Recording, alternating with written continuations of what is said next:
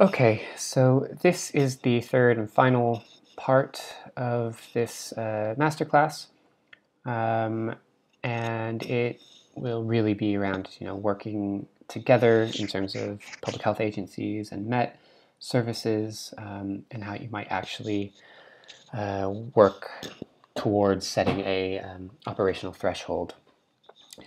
So to cover this, first of all, we'll discuss potential ways of working. And as highlighted in the first lecture, partnerships is one of the key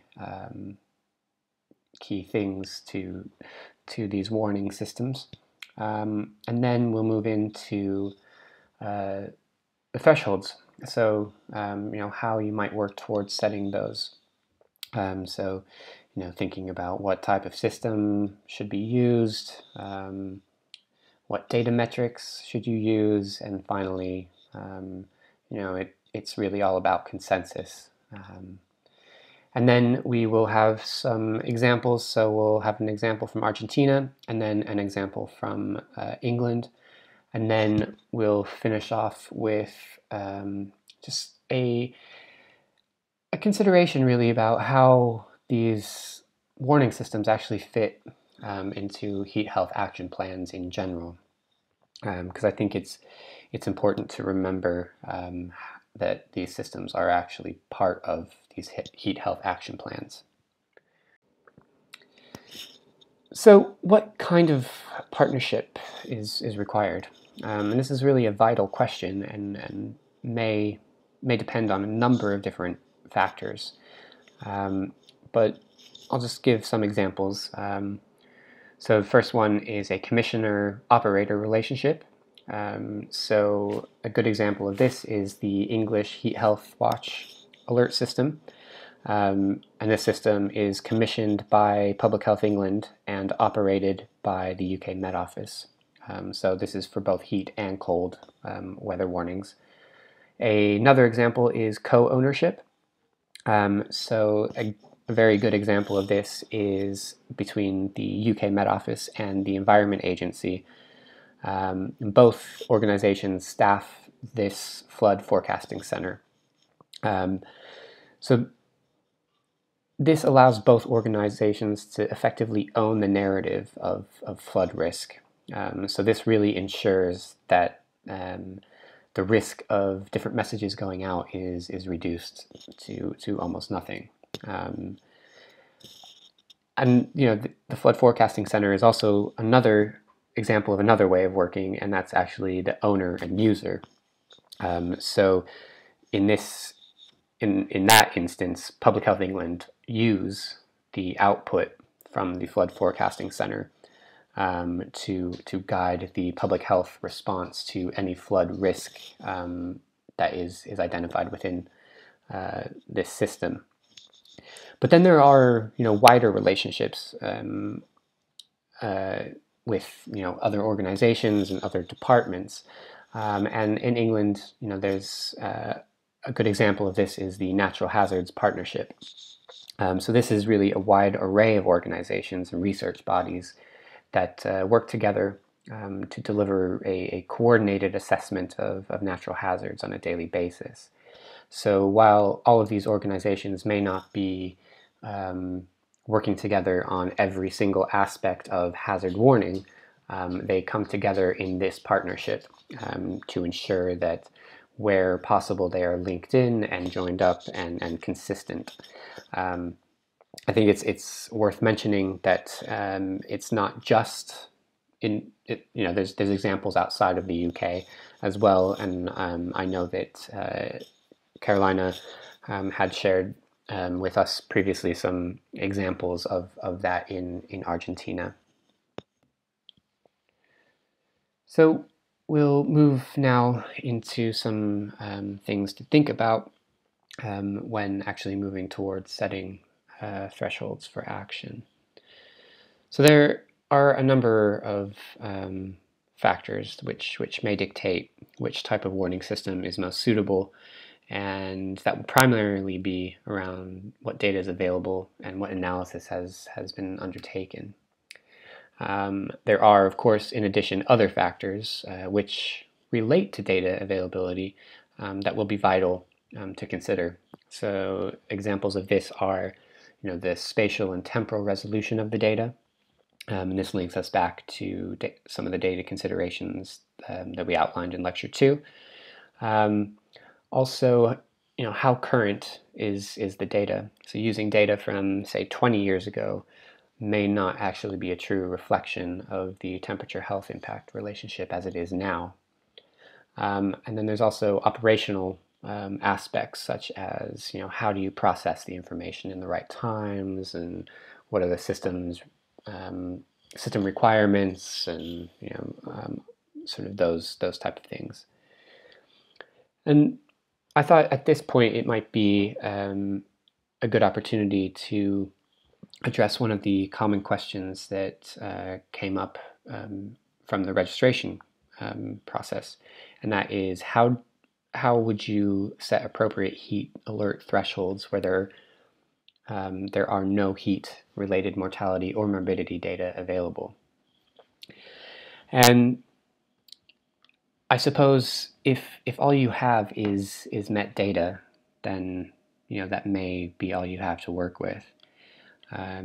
So we saw the full spectrum of warning system types in Lecture 1, and we went through the appropriateness of those systems depending on data availability, and sort of what they cover in terms of the exposure, vulnerability, and so ultimately, whatever type of system you go for will depend on the data that is available, and what is going to be or will have the most will be the most benefit to elicit action.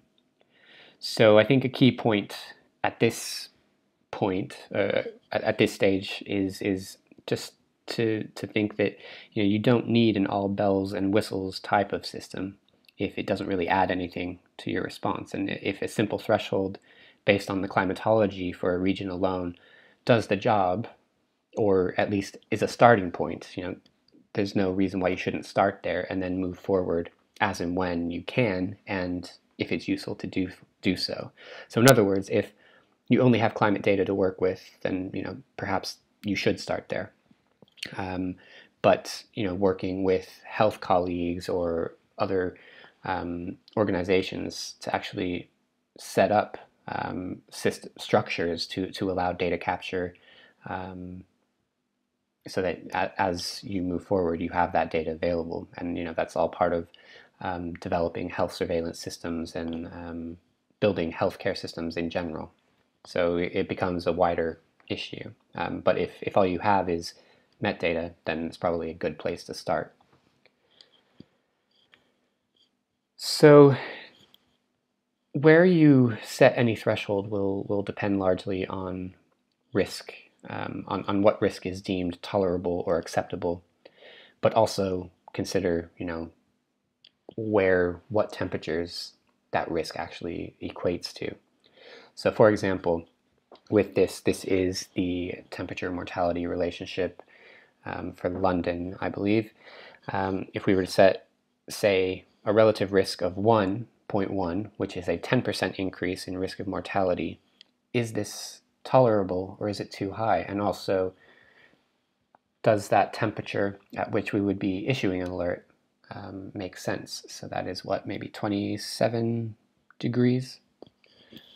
Would that be too low a temperature? Or what if we were to think, okay, well, 10% increase in mortality is too high. Okay, but what about 5%?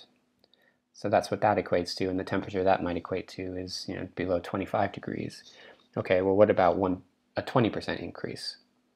And that equates to about just over 30 degrees. So there's no really correct answer to this question, but it comes down to professional judgment and really consensus. You need to take a balanced and pragmatic view, and using the epidemiology and the climatology to help in making decisions. And that really brings us to the next slide, which is, it's it's really about consensus. And this masterclass has been about the principles behind how you might set an operational threshold rather than hard and fast rules. But I think one of the key messages throughout this has been consensus. So here I've listed different sort of individuals or organizations that should probably be involved in this.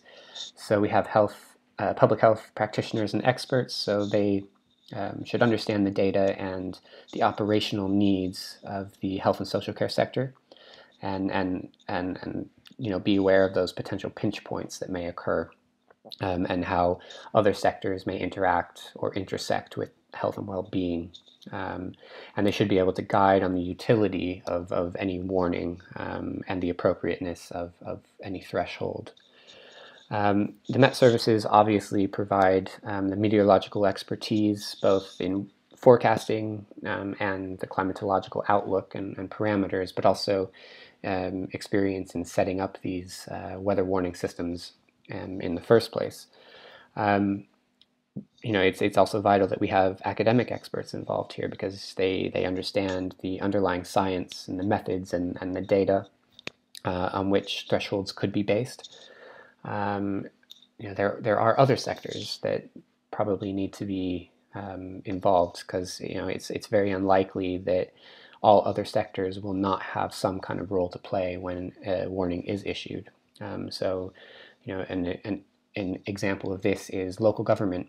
A lot of the actions which are outlined within heat health action plans are actions that need to take at the local level. So having local authorities involved is probably a wise route to go down. And then, of course, any warning system must fit within the wider governmental sort of functions, whether that's at a national level, regional level, or city level. So getting input from sort of those civil contingency policy experts within sort of across government, whether it's national down to local, will also be key. And while some of the participants may be driving the consensus, more mainly public health and Met Services, it's important that there's buy-in from across the spectrum of those involved, and that will be expected to act on these thresholds. And so, consensus is key, and there's lots of different methods for doing that, whether it's stealthy surveys, workshops, hackathons. Obviously, things as they are now make that a little more difficult, but hopefully things will start moving back where we can actually start having those face-to-face conversations and interactions. But I think a key thing is, in including a range of stakeholders provides considerations from beyond just health agencies and Met Services, and that feedback is really vital to ensuring that any system that is developed and those thresholds that are developed are actually robust and actually acted upon. It's kind of that thing of building something with the end user rather than building something for the end user. In Argentina, we have implemented the heat health warning system since the summer 2017-2018. It was co-designed with the Ministry of Health. It shows a map with a color code warning and includes recommendations of the health organism. It has a daily update from the 1st of October to the end of March and has a validity of 24 hours. It is calculated for 57 locations situated in the center and north of the country. This is because in those places we have enough data to obtain climatological significant information.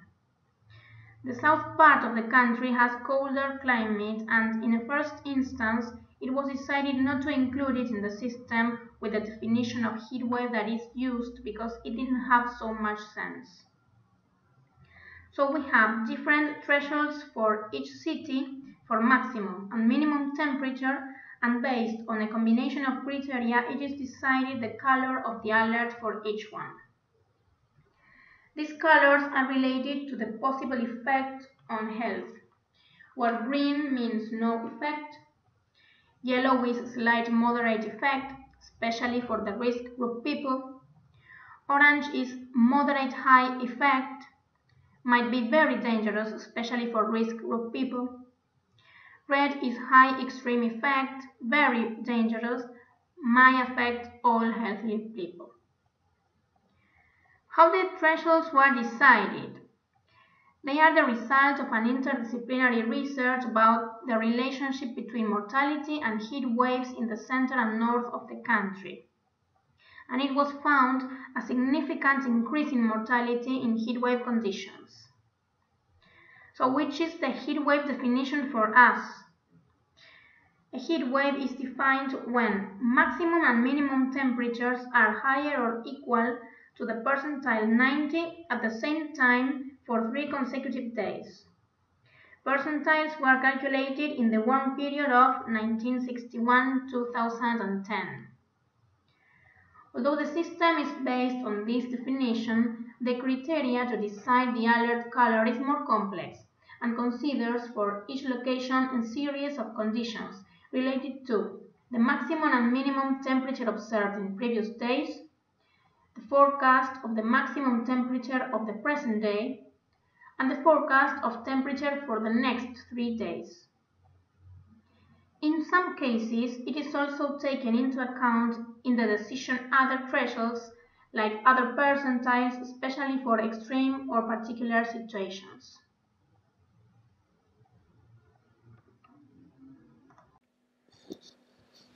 So the UK heat health watch system, as I mentioned, is commissioned by Public Health England and operated by the UK Met Office. And it comprises 5 levels of response based on a threshold of maximum daytime and minimum nighttime temperatures. And as you can see on the slide, these thresholds vary by region, but it's about an average of with daytime temperatures of 30 degrees by day and 15 degrees by night for at least 2 days consecutive. So I mentioned 5 levels. So we have level 0, which is our year-round planning. Our level 1 is essentially our heat wave and summer preparedness program. So it commences from the 1st of June to the 15th of September. The level 2 alert is issued when there is a 60% risk of reaching our threshold, temperature thresholds within the next 2 or 3 days. And then level 3 is when we actually reach those thresholds. And then we move into a level 4, which is considered a major incident. And that is that would be when temperatures are impacting other sectors, not just the healthcare sector. And moving to level 4 would be a joint decision from across government.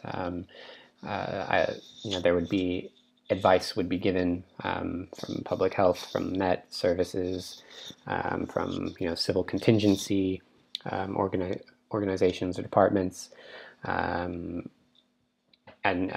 that sort of guidance given to sort of decision makers at the very top. And this would, in England anyway, it would be driven by the central government and ministers.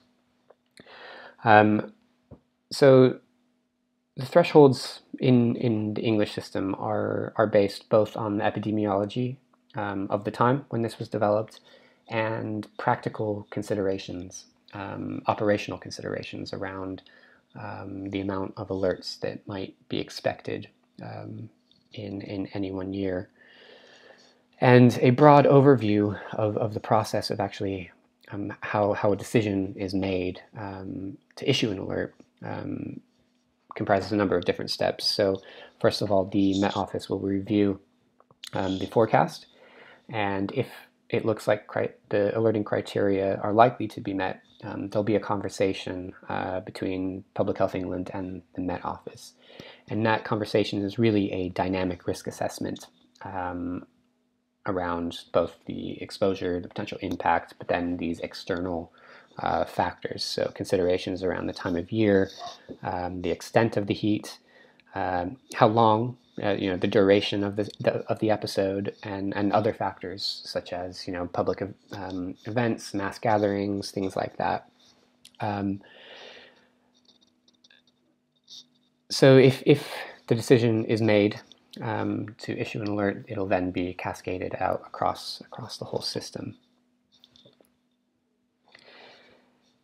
So we're coming close to the end now, but I just wanted to kind of finish on this idea that it's not just about the extremes.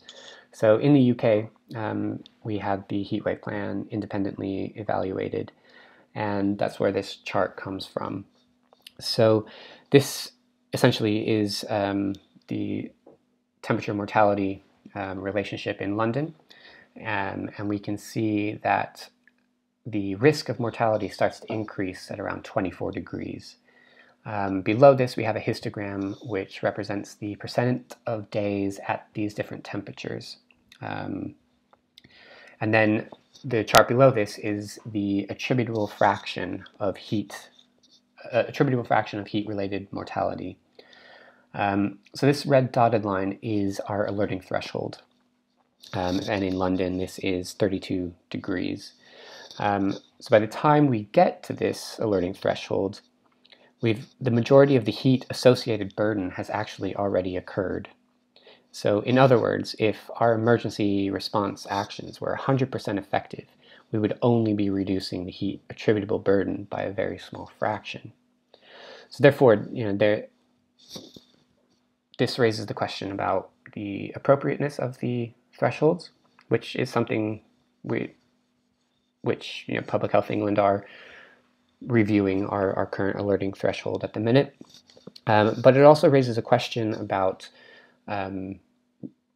almost over-reliance on just the emergency response aspect of heat and health, and really kind of makes the case that we need to expand the focus from being just about emergency response, but to take a more strategic approach to this issue. So, for example, housing regulations, planning, behavioral adaptation, etc.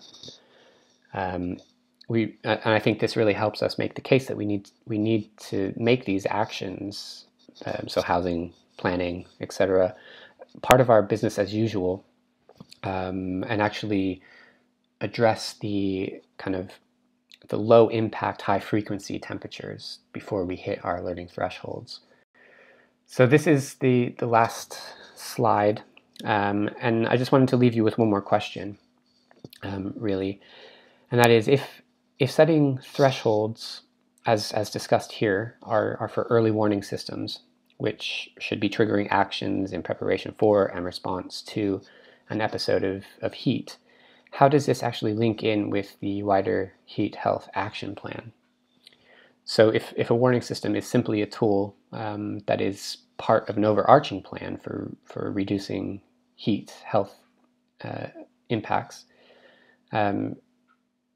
it's not the only answer to the problem. So, for example, once we hit this threshold, that's where we take all our action.